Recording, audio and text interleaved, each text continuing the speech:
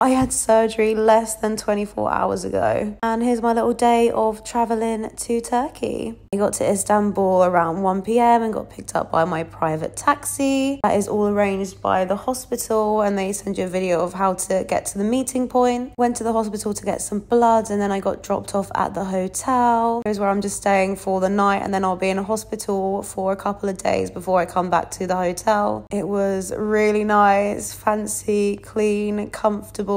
I'm going with Medici, and it's in Istanbul in Turkey.